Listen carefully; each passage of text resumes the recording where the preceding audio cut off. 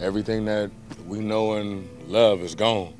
Not just this house, my whole city gone, man. The whole thing, like everything, my whole neighborhood, everything that I grew up to love and know is burnt up. In the midst of the destruction and pain caused by the fires in Los Angeles, many have asked why. A coalition of American and European scientists says one answer is clear: climate change. 32 international researchers participated in a study that evaluated how climate change affected the fires that incinerated parts of Pacific Palisades, Altadena, Malibu, as well as other areas of Los Angeles.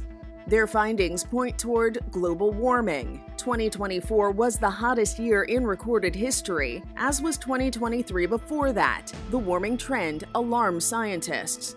According to this statistical model, peak January fire weather this extreme is about 35% more likely to occur in the current climate than it would have been if the climate were 1.3 degrees cooler, so without anthropogenic warming. The fires raged in a tragic equation. California was experiencing a delayed start to its normal rainy season. The 2 previous years saw heavier than normal rainfall, leading to more plant life. 2025's lack of rain led to dried out plants and shrubs, which acted as fuel for the fires. Powerful Santa Ana winds are known for exacerbating Southern California's hot, dry weather. The winds bring idyllic, low humidity and clear blue skies. But as recent years have shown, the Santa Anas are also a perfect vehicle for fire sparks and embers. All these factors, scientists say, are symptoms of climate change.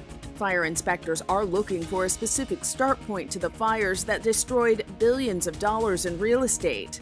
The scientists say extreme fire incidents are projected to continue into the future, especially if government-led environmental policies do not change. Scientists confirming that climate change caused the fires will not give comfort to the families who lost property and loved ones, but may give society more knowledge about the phenomena in the future. For Inside Edition Digital, I'm TC Newman.